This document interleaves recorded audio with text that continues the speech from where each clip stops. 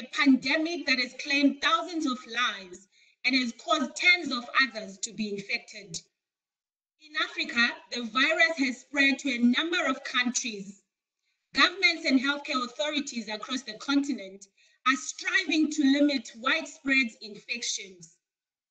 The aim of this webinar is to outline the economic outlook of Africa post the COVID-19 pandemic, identifying challenges and opportunities that will exist.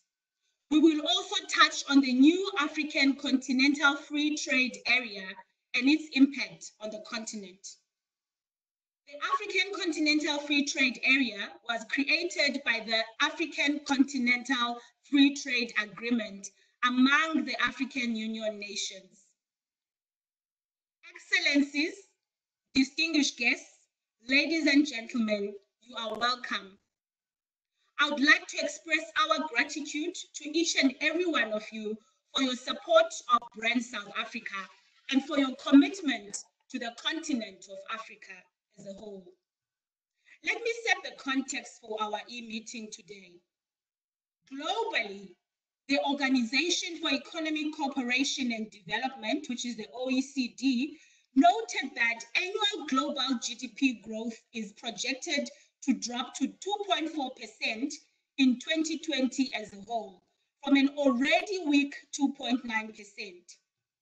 And the Organization of Petroleum Exporting Countries, which is OPEC, has dramatically reduced its outlook for oil demand this year as a result of the virus due to a decline in consumption. What we've seen globally is that there have been disruptions in the global supply chains and in global trade, as it were.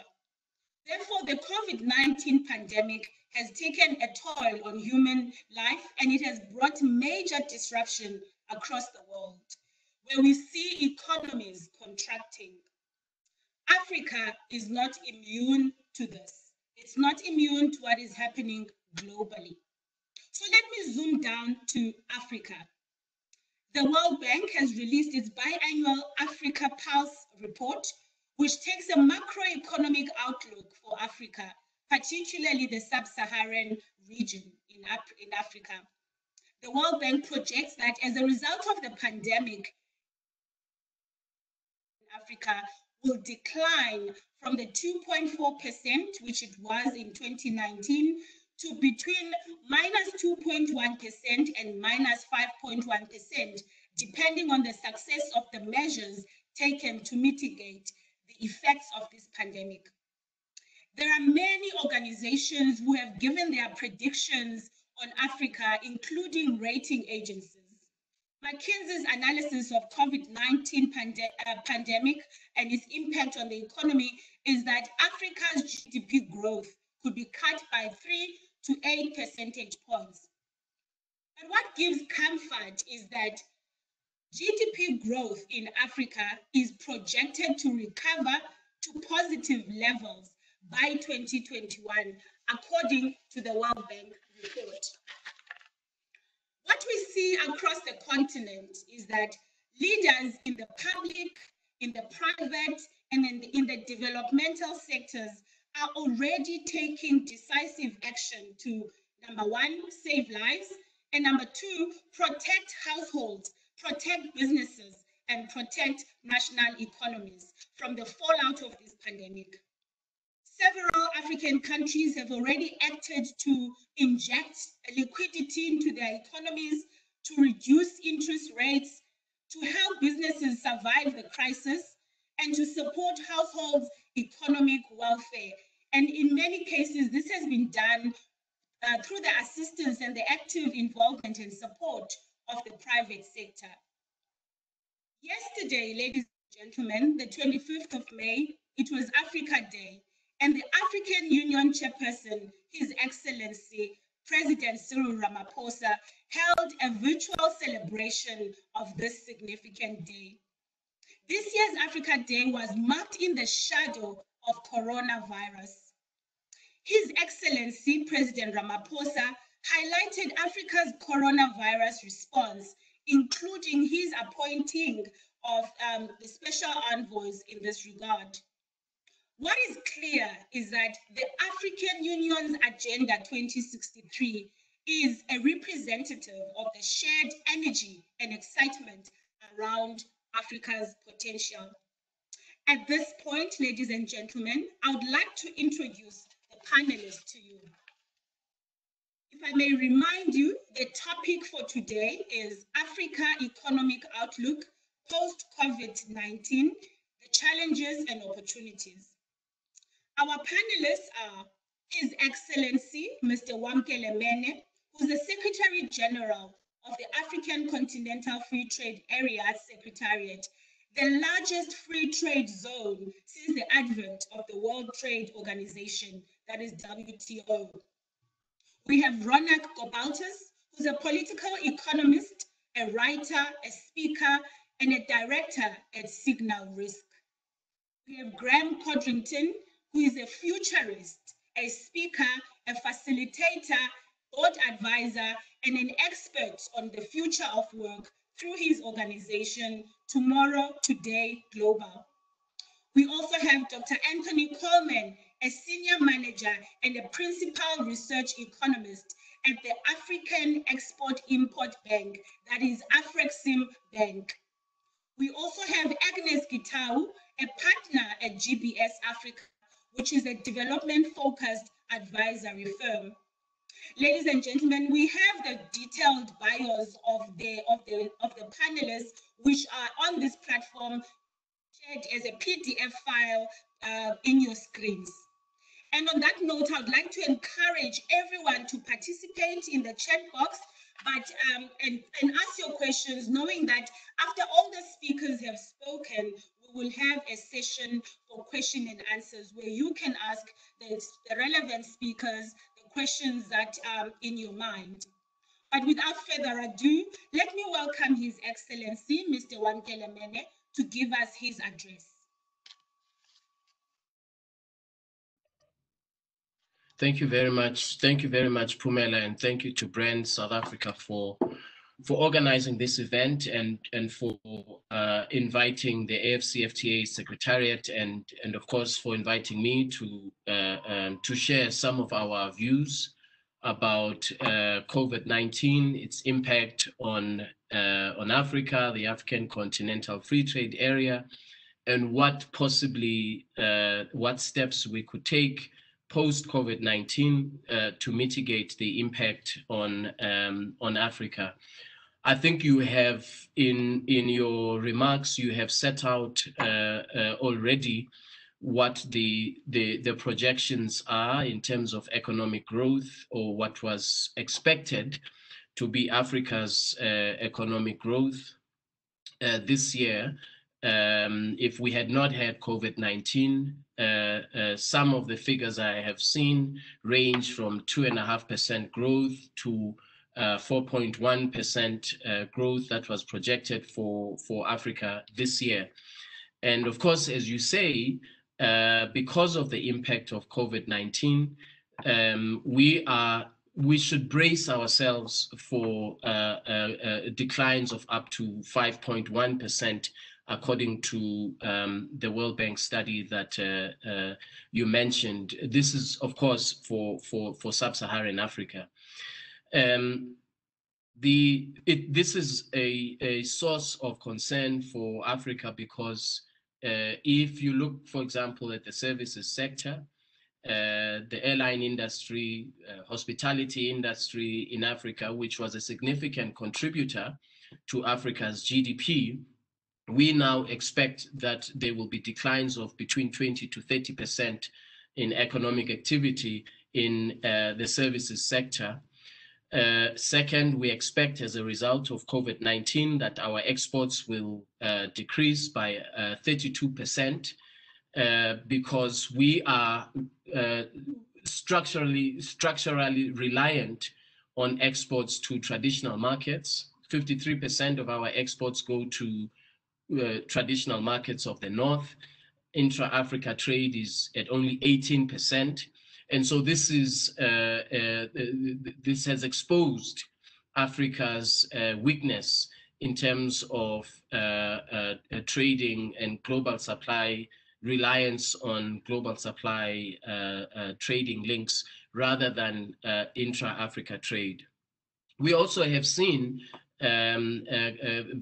FDI decreasing into Africa in the last 2 months, which of course is something that that is to be expected given the circumstances. And so overall, the picture that we have in Africa is not a positive one. And this has an impact on the African continental free trade area in a number of ways.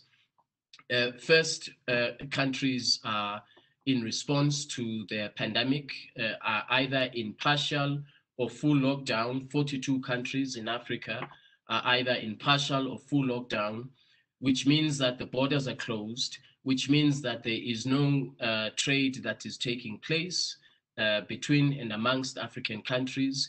Even in the context of regions, the borders remain closed because countries are focused on fighting the pandemic. It also means that as we had intended to start trading on the 1st of July, we may not be able to start trading on the 1st of July under the AfCFTA because of conditions that are not conducive to trade. And in this regard, the heads of states are considering the matter of the 1st of July as a trading date. But obviously, as all of us can see, borders are closed and countries are focused on fighting the pandemic. So let me just set out how Africa is responding to this pandemic. There's a short-term strategy, and then of course there's a long-term strategy. In the short term, the Assembly of Heads of States, the Bureau of the Assembly of Heads of States, has established a COVID Solidarity Fund, which has raised a substantial amount of money. Obviously, you can never have enough resources, but money is being raised to assist to the effort of a coordinated fight against the pandemic. We are working very closely with, and in fact, the African Union Center for Disease Control is leading the coordination of the efforts to fight the pandemic across the African continent, because as you know, we are at different levels of public health readiness to fight the pandemic. And so the role of the African Union Center for Disease Control is critical. The second response, a short-term response by the African Union, in particular the heads of states, is the establishment of a trade corridor. And the trade corridor is very important for enabling the transit of essential goods so that even when the borders are closed, the goods are still able to reach countries that are landlocked, for example, and that populations up and down the African continent, all over the African continent, can have access to the goods that are essential for fighting the pandemic. There is also a long-term strategy. One, we have got to be less reliant on global supply chains without disconnecting from global supply chains. We have to establish our own regional value chains as Africans.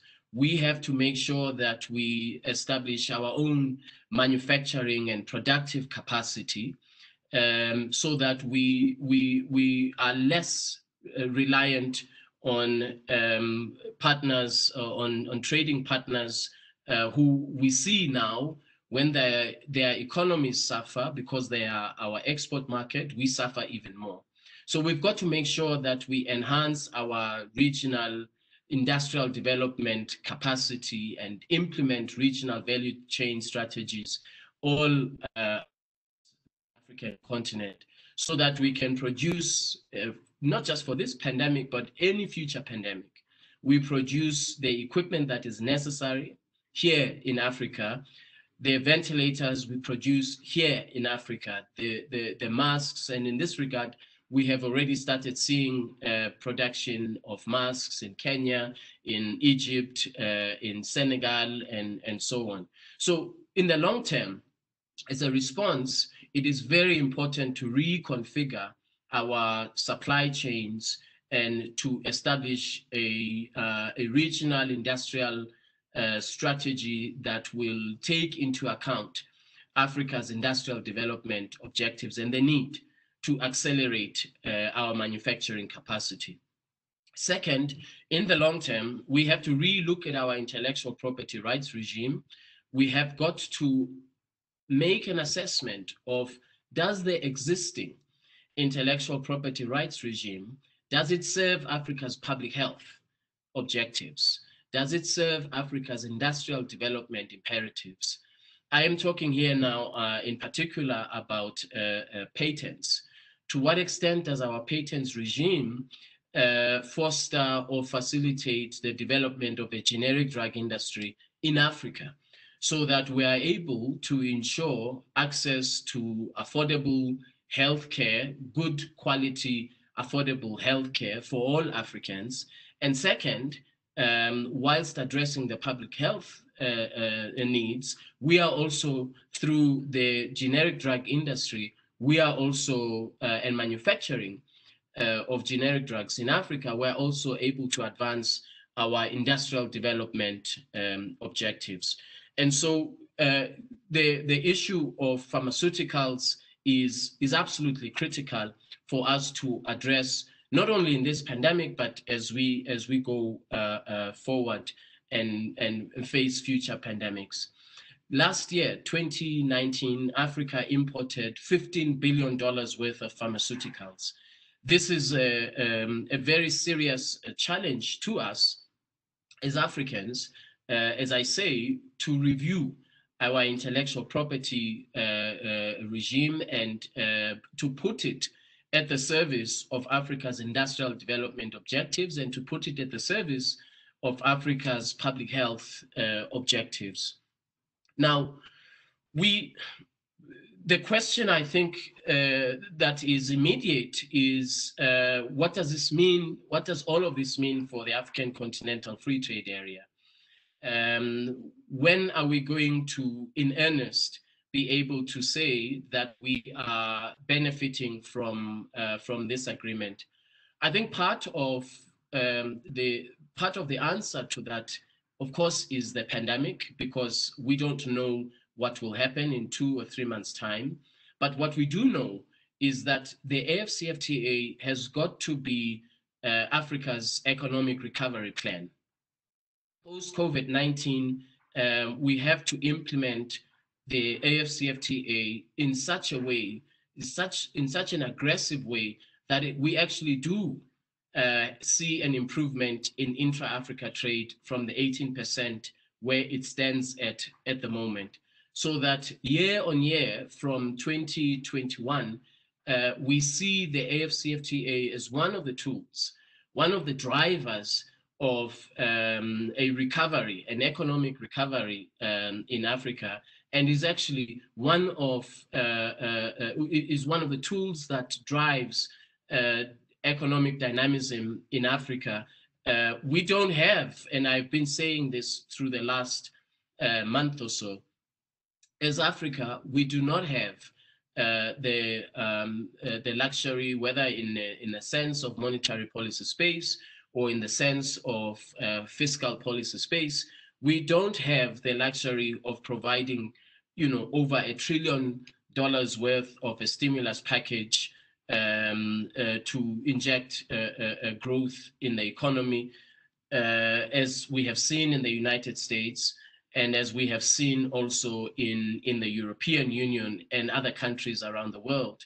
So Africa's coordinated, an integral part of Africa's coordinated economic recovery has got to be implementation of this African Continental Free Trade Area, so that we boost intra-Africa trade, and so that we are actually, we place Africa on a path to higher value-added production by developing the value chains that I have spoken about earlier. So as I conclude, Pumela, let me just again emphasize that it is absolutely essential that we implement this agreement, and we implement it in such a way that it is the driver of Africa's economic recovery, and that it enhances Africa's investor climate, because we will now be implementing a single set of rules for trade and investment in Africa. So thank you very much for the invitation, and I look forward to the discussion. Thank you. Thank you very much, Your Excellency, for sharing with us how Africa is responding to this pandemic, both in the short term and in the long term, and how this also provides opportunities across various sectors of the economy, from pharmaceuticals to retail and other sectors of the economy, including the very notion of Africa regional integration. And you are giving us hope, Your Excellency, when you say that this Africa Continental Free Trade Agreement will be the driver of Africa's economic recovery. Thank you very much, Your Excellency. On that note, I would like to invite Ronak Gopaldas to share with us, what the political economy outlook will be for Africa post-COVID-19. Thanks very much, Pumela, and thanks to Brand SA for having me, and welcome to the audience as well. I'm going to tackle 3 issues today: the politics of elections, the politics of debt, and the politics of Africa-China relations. And I'll keep it short and snappy, but try to cover a lot of content. So I think the issue of elections is one that is dominating discussions across the African continent at the moment. Will elections happen? Will they not? And we're seeing a bit of a mixed bag on that front. We know that Ethiopia has already postponed its elections, which were meant to happen in August. But we know that Tanzania, for example, is going to go ahead with its election, and the jury's still out on places like Ghana and Cote d'Ivoire. I think with regards to elections, we're seeing a few interesting dynamics. We know, of course, that the logistics are going to be tricky in light of the security concerns that we're having at the moment in light of the coronavirus pandemic. Social distancing is a big issue. And then, of course, there are associated costs involved with elections. If these elections do go ahead, will they be credible? Will governments be able to gain legitimacy? Or are they going to be sullied by the fact that the opposition can't campaign and that they are not done in a proper way? So, these are discussions that are ongoing at the moment, and we're seeing, as I've mentioned, a bit of a mixed bag. But what we're also seeing on the election front is this tendency towards authoritarian opportunism, where we're seeing that the healthcare sector has been politicized and securitized in many countries, where this is effectively an excuse to expand executive power, to curtail civil liberties, to clamp down on the opposition, to enhance surveillance. And it really plays into an abuse of power, which is something that we need to guard against in light of what's currently happening. The third aspect in and around elections that I think is important is this question of accountability, because what we could have happening is elections serving as effectively a referendum of the way that the pandemic has been managed. It could see, if done properly, a more close relationship between governments and their citizens. We're already seeing greater business and government collaboration. And my hope is that it changes the landscape of our politics towards a more performance-driven one, where the social contract between the governments and their citizens is enhanced rather than ruptured. So that's kind of the take on the politics of elections. Moving on, I'd like to kind of move to the question of the politics of debt. And this is a really tricky subject at the moment, because most African countries have effectively been hit by this trifecta of shocks. So you've got a commodity price shock, you've got the coronavirus, and then you've got a shock of confidence, which has led to capital flight. And that's unleashed some pretty dire economic consequences. We are said to have our first recession on the continent in 25 years, according to the IMF. And that puts many countries in the horns of a very real dilemma. Do you spend money on servicing your interest payments to creditors, or do you spend money on your domestic population, on healthcare, in order to ensure their survival? And this has created an effective gridlock at the moment, where African countries who are cash-strapped are faced with three policy options here: default, restructure, or standstill. Now, if you look at the response from private creditors, what you've had over here is effectively some skepticism, because they're worried around the issue of moral hazard. They're saying that this is being used by a get-out-of-jail-free card by countries who were already being fiscally reckless before. So there's some resistance there. But in the same breath, many African countries are now saying that this is an external shock. It's not their fault. And effectively, if creditors push for their payments at these exorbitant levels, they're effectively going to have blood on their hands. And this is where I think the collective African response has been very good, in the sense that we've taken a common negotiating position, and the safety by numbers approach has really allowed us to exercise moral suasion in this dilemma. I think looking forward, it's going to be a tricky set of compromises.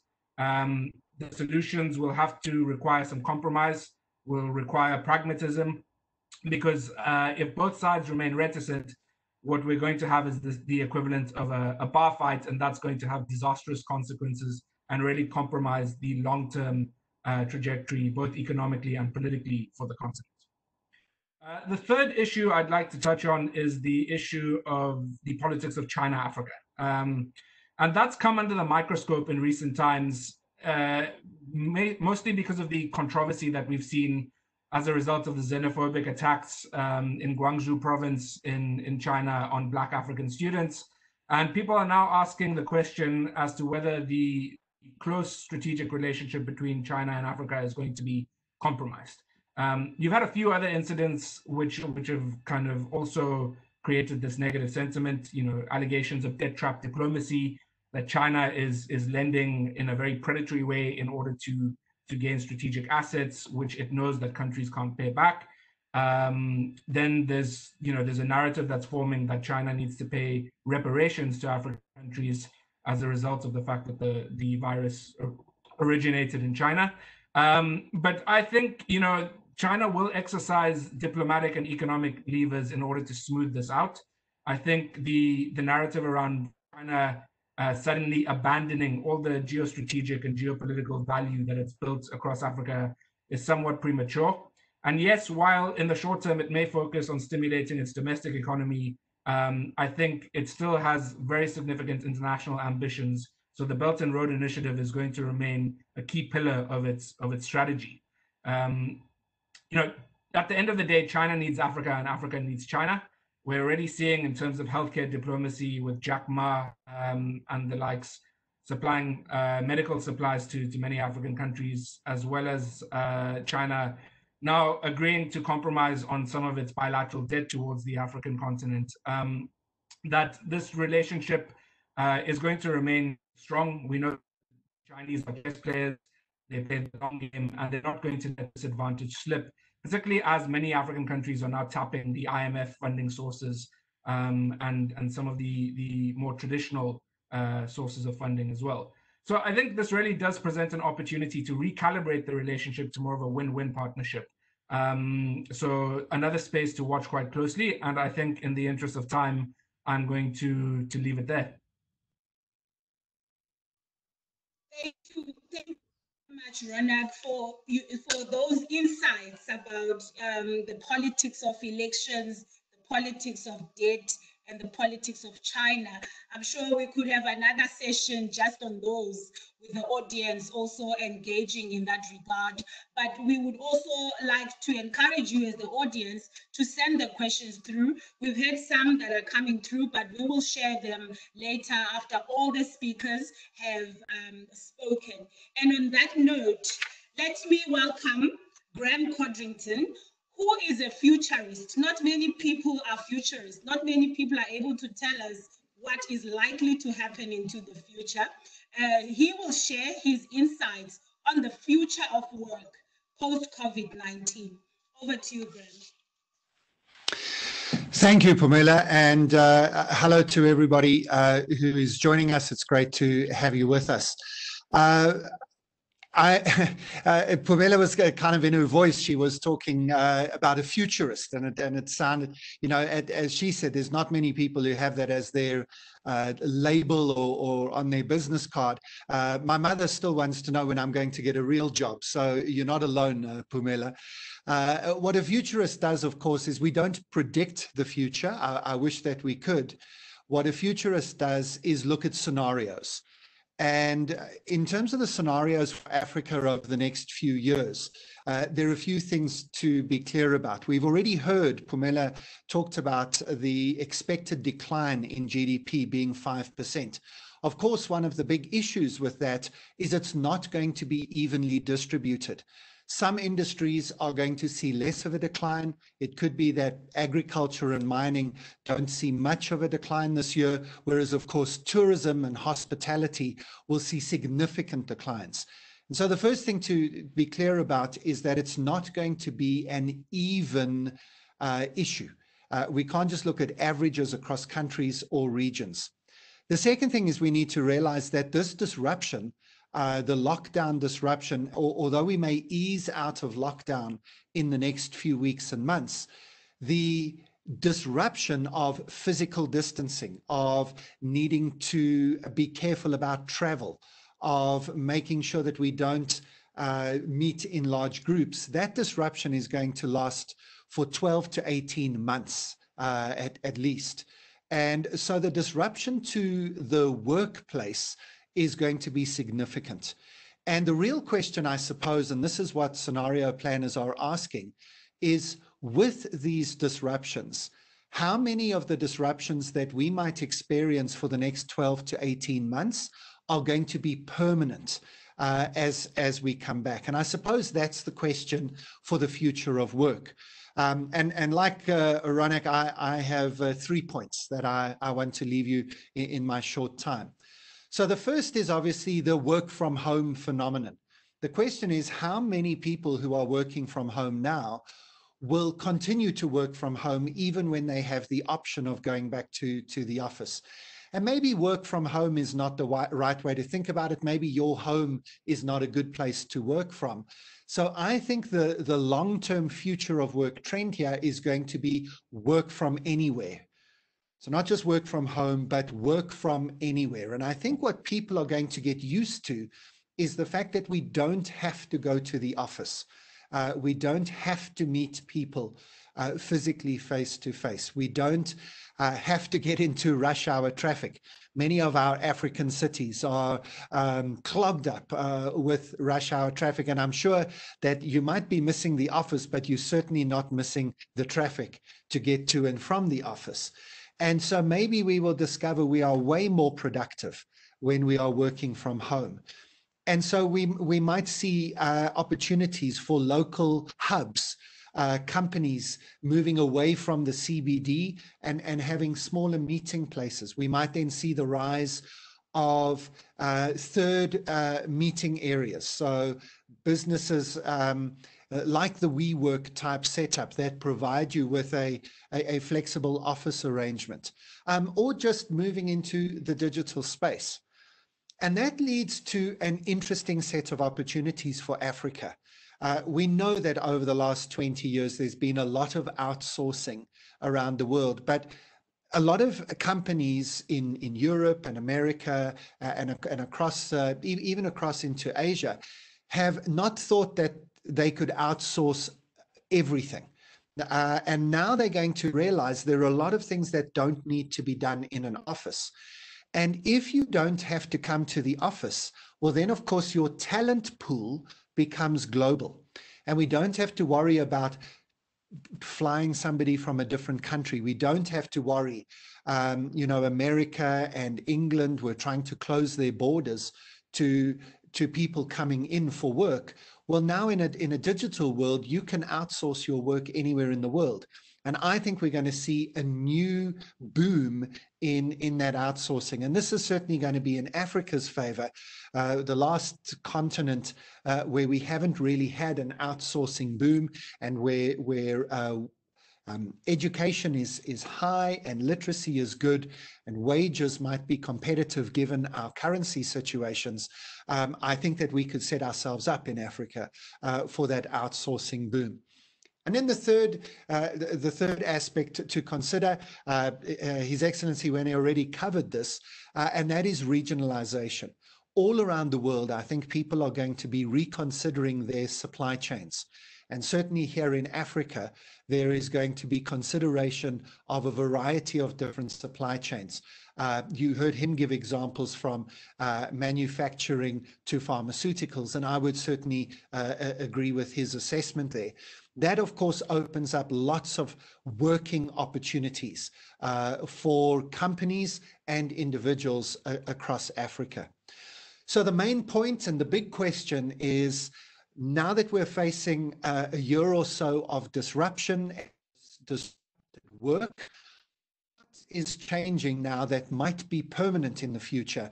And what opportunities does that give Africa? I think that there are many answers to that question, which are in favor of the future of work on the African continent. But Pumela, I'll leave it there to just give those thoughts for people to think about. And if there are any questions, we can pick it up during the Q&A time. Thank you very much. Wonderful. Thank you very much, Graeme, for those insights. It reminds me of this notion that has now been muted, which is about the low-touch economy, which says that, yes, sectors like tourism will be affected and hospitality. However, there's going to be a surge in terms of working from the internet. And I'm sure a lot of people will actually be pleased to hear what you shared, which is, one, we don't have to go to the office and we can avoid rush hour traffic, yet at the same time increase our productivity. If I can be biased for a moment, when you mentioned the opportunities about outsourcing as an opportunity, South Africa has always had initiatives which are aimed at positioning the country as a global outsourcing destination. So I think now, wearing my South Africa hat, I would say we will welcome those who wish to outsource their services to South Africa as a country.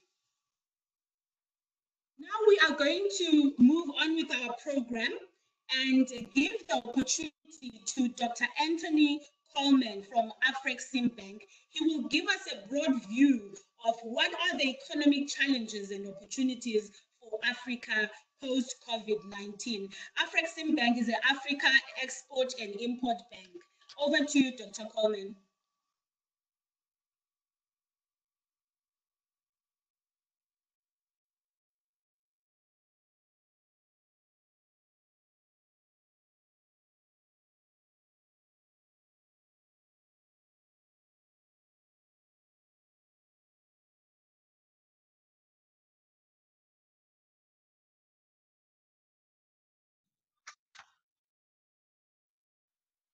Am I okay now?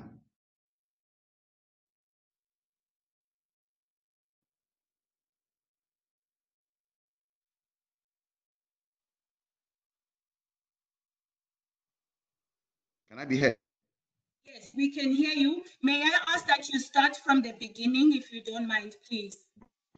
Now, I started by saying that thank you for inviting me, Pumela, and thank you for organizing such an event for a timely conversation.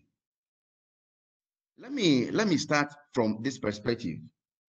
We have all been used to the Africa rising narrative. The 21st century is for Africa. However, time and time again, we have been checked by reality that we appear not to be ready.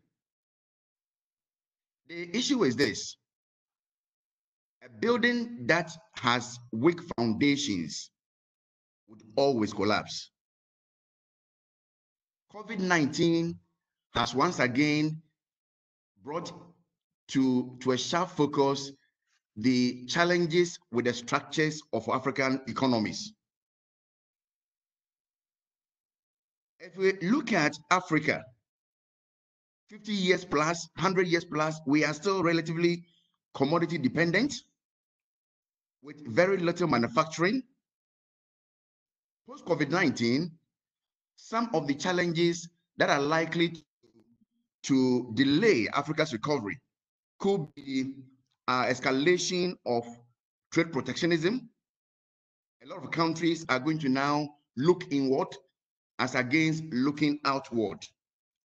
We're going to have restrictions on investment and capital flows. Already it's a challenge. We're going to experience loss of fiscal revenue for a lot of countries that depend on import revenues or export revenues for that matter. Look at the collapsing hospitality sector, the collapsing tourism sector. All these are going to create liquidity challenges for a lot of African economies. The gap, which already is a headache, is likely also to be widened. Look at our health sector. COVID-19 came and relatively we were brought to understand that we did not have a robust health system to address pandemics of this nature. Unemployment and related issues would also be around. Whilst a place like the US, a place like France, a place like Spain, a place like Germany have recorded very high numbers of the pandemic, with several deaths that have occurred over there, Africa appears to have experienced or witnessed little in this aspect.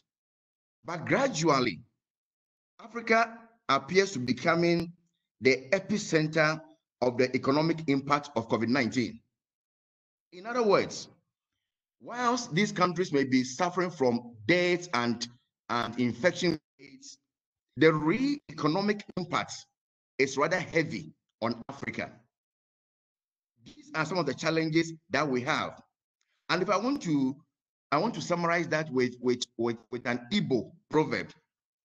It says that a bird that flies off the earth and lands on an anthill is still on the ground. A bird that has a dream that I want to fly off the earth, however, it lands on an anthill, that bird has gone nowhere. It is still on the ground.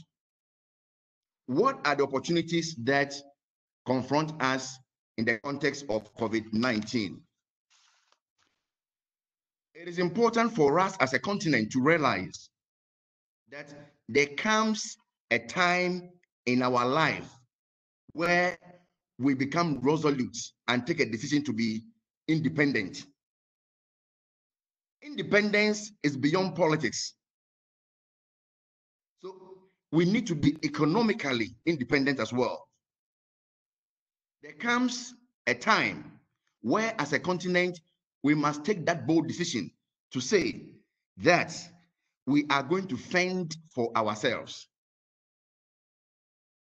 It is in this context that, for me, the AfCFTA could not have come at an opportune time. The AfCFTA must now move at a lightning pace. We have really no time to wait.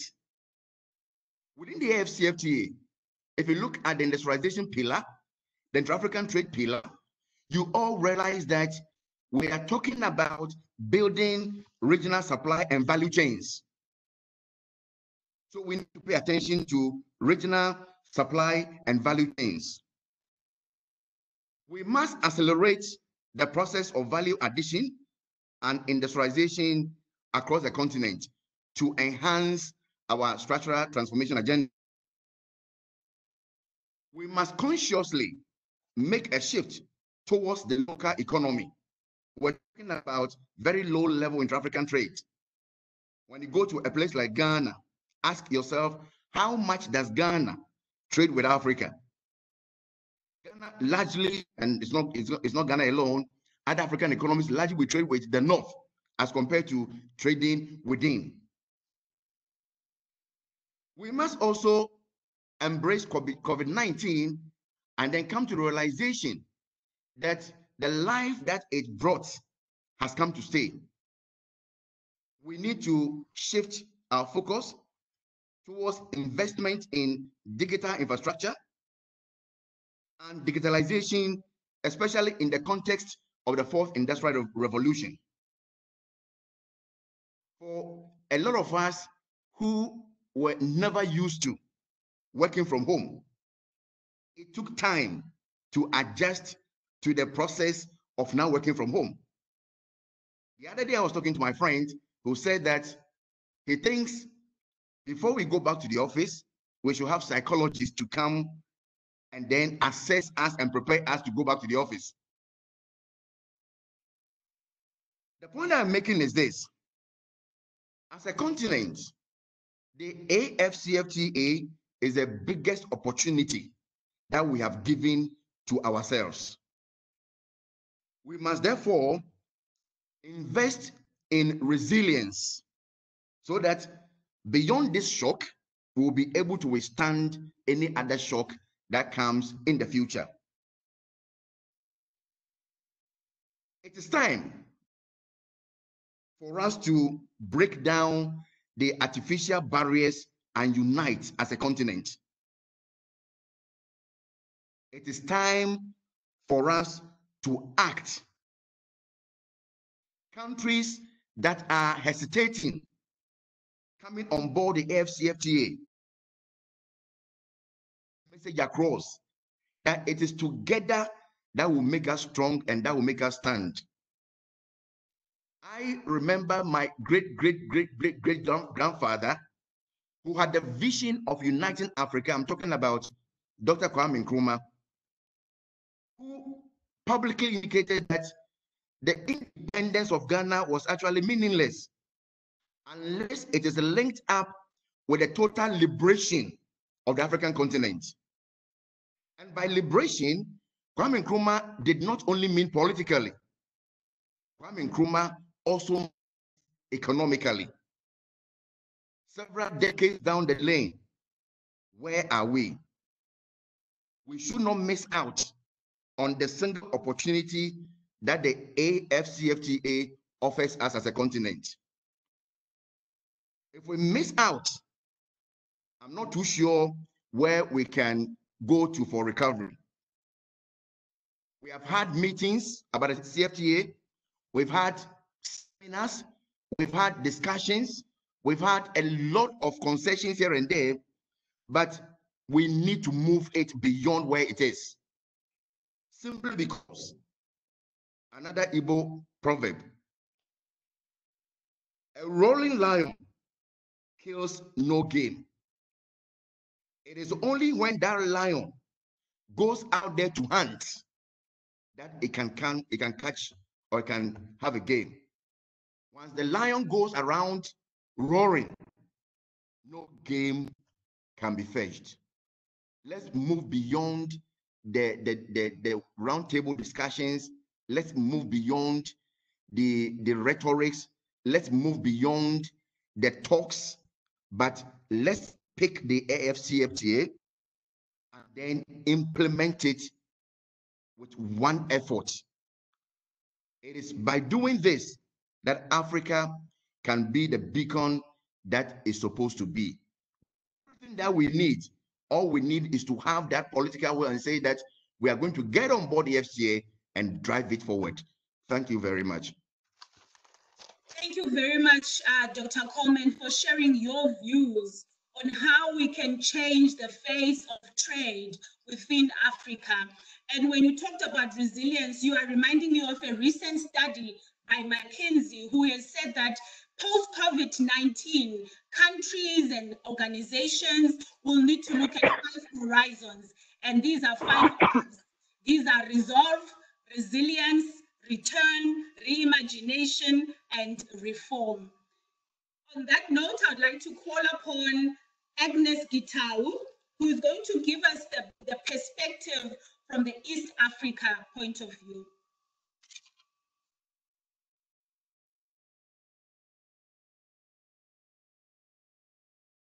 I'm sure I'll find myself repeating what everybody else has said, but allow me to share some perspective from East Africa. Like everybody else, the pandemic has really been a disaster for the region. We have suffered the economic destruction.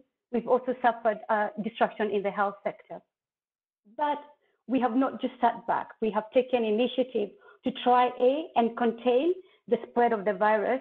At the same time, try and ensure there is an economic activity is ongoing. So what are some of the challenges that the region has faced? Of course, the healthcare infrastructure, our weaknesses in this area has been exposed, as every speaker has alluded to. We've also seen a disruption in the supply chain to the region.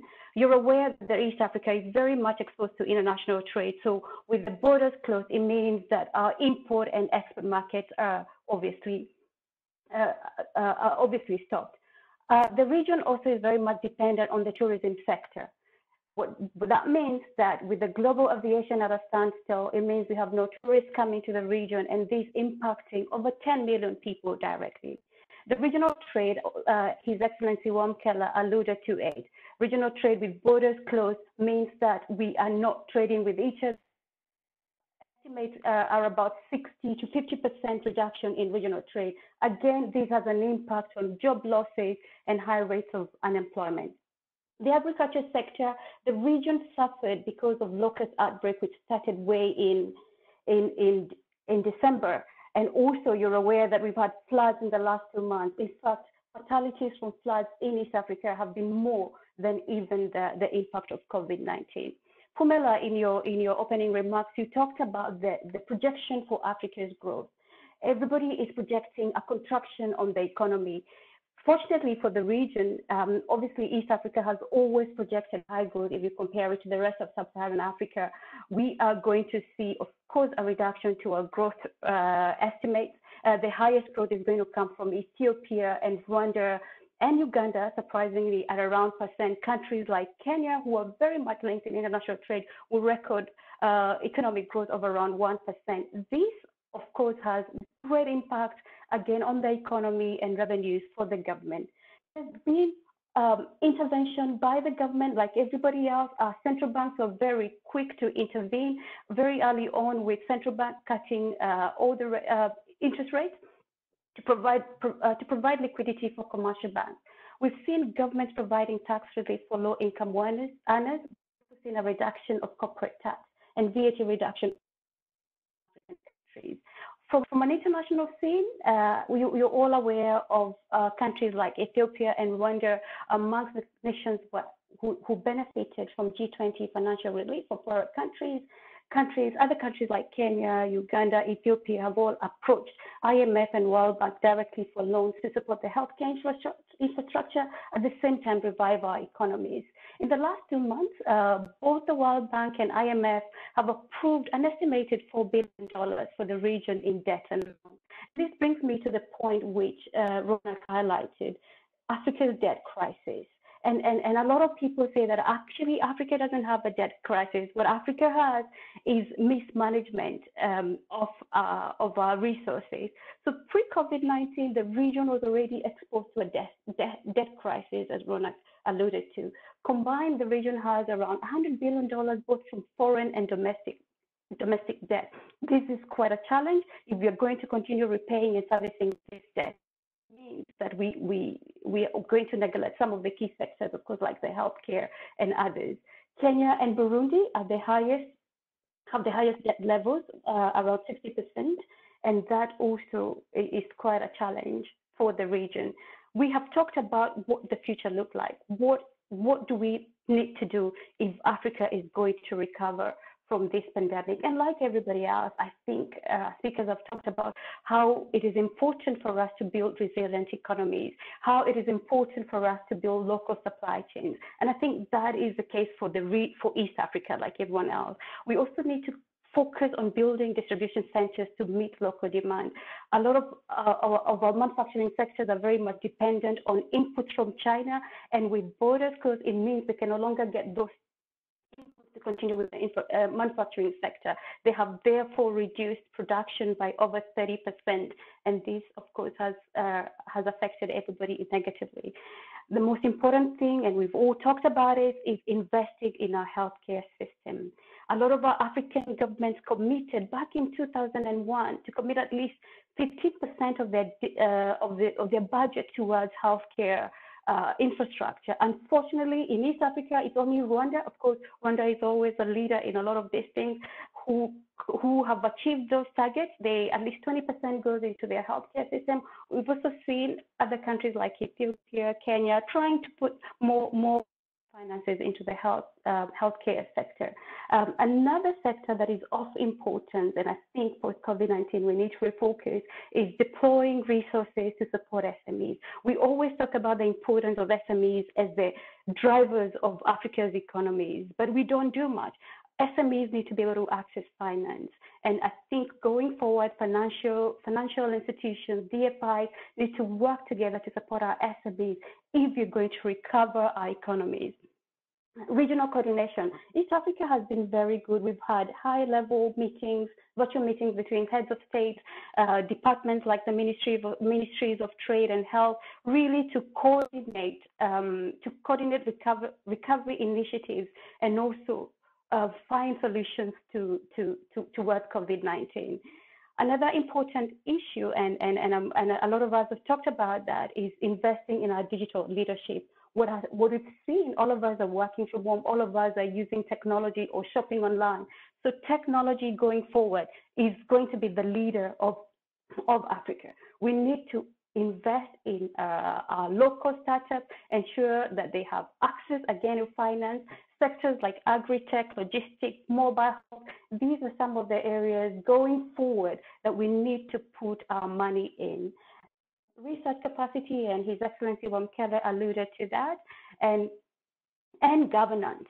I think Africa challenges post-COVID-19, challenges of bad management, challenges of politics were there even before this pandemic happened. So if ever we're going to recover, I think we need to address the issues of governance, and also citizens must hold our governments accountable to ensure that we are keeping to what we promise. Never waste a crisis, as they say. So there has been some opportunities and deals that have taken place even in the midst of crisis.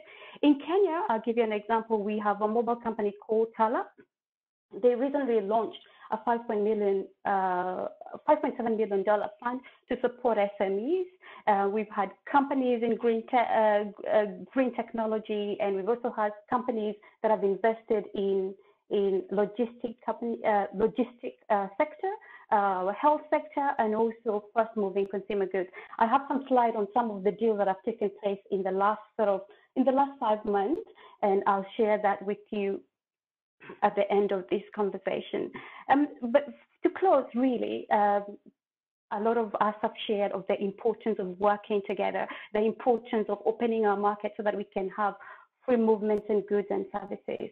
But it's going to take much more than COVID-19. It's going to take, as Anthony said, we have to stop talking and do the right thing.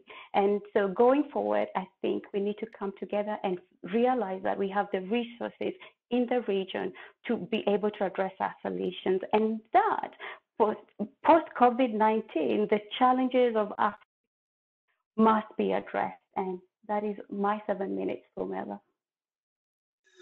Well done. Thank you very much, Agnes, for sharing with us the fiscal measures that are taken by the different countries within East Africa. Another interesting insight that I've learned from East Africa is the rise of what they call the gig economy, where people are having short-term jobs. But I don't want to take too much of your time because we are now nearing the end of our webinar. What I'm going to ask for from the panelists is that they do 30-second responses, 30-second elevator pitch responses to some of these questions. Graeme, there are a number of questions for you, but I can summarize them as follows. I think they are really asking about what will be the impact of digital technologies and what will be the future of informal work in the digital economy, and particularly to SMMEs and low-end skills, and some of them are even indicating students. So a lot of questions center around that theme. If you can answer that in 30 seconds, 30-second challenge. I can do my best, Pumela. You know, I think what people need to realize is that the COVID crisis is just one of the massive disruptions that is coming our way. All the disruptors that were coming are still coming. So the digital disruption, automation, artificial intelligence, the gig economy, all of those are still coming. And in fact, COVID in many industries will have accelerated those. So yes, the answer to the question is we are still headed full speed into the digital economy. And that hasn't stopped. COVID, in fact, probably has accelerated that. Thank you very much. And then the question for His Excellency Wamkele Mene is how can we determine Africa's readiness for a next global pandemic, and how do we adapt tertiary institutions, and which is the home to tomorrow's leaders, for the future of pharmaceuticals on the continent? What needs to change? And the question from me, His Excellency, is what constitutes made in Africa?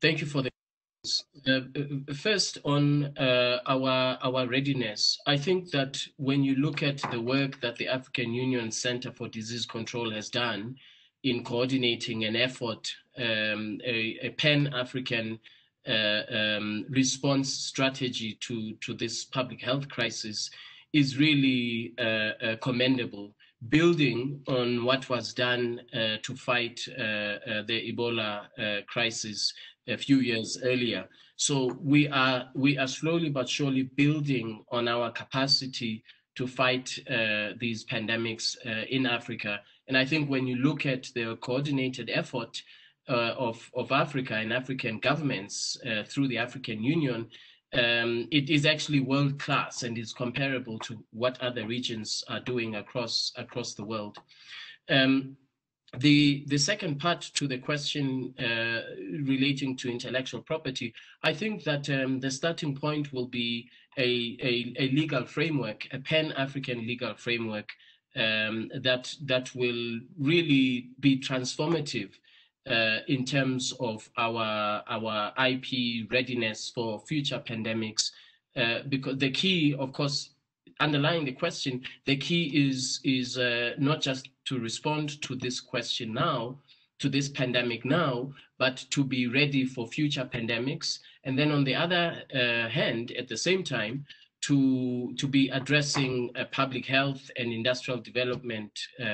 So institutions of higher learning are very important, because that is where you have a hub for research and development. And as policymakers, I think we welcome collaboration with institutions of higher learning, particularly if it combats, if what we learn combats future pandemics in Africa. Thank you very much. What we will do is that we will then send the rest of the questions to each of the panelists, so that you answer the questions individually to those who have asked. I do not want to keep people longer than what we had asked of them. And so I'd like to close by sharing my favorite African proverb, which is, cross the river in a crowd and the crocodile won't eat you. And to me, this speaks to the shared sense of unity which we as countries around the world should undertake in this time of crisis. No country and no community is exempt from this pandemic. Our president yesterday said COVID-19 knows no borders. COVID-19 knows no nationality. COVID-19 knows no skin color. Therefore, we need to make sure that we deepen our solidarity as nations. And having said that, for Africa, the virus must not delay our developmental agenda. And I'd like to thank each and every one of you for having given us the gift of your time by joining today's webinar hosted by Brand South Africa. Join me in thanking our esteemed panelists, who are each experts in their fields, for having poured out from the well of wisdom that they each have. And allow me to please thank our internal Brand South Africa team, the digital team headed by Matalani Ngobeni, and our colleagues Andile Temba, Tando Mketsu, and Roxanne Peters. And I'd also like to thank Dr. Petros de Kock and Dr. Judy Smith, who are acting as scribes for today, and they will be creating an article that will be published summarizing the discussions that have been made today. Thank you very much to each and every one of you.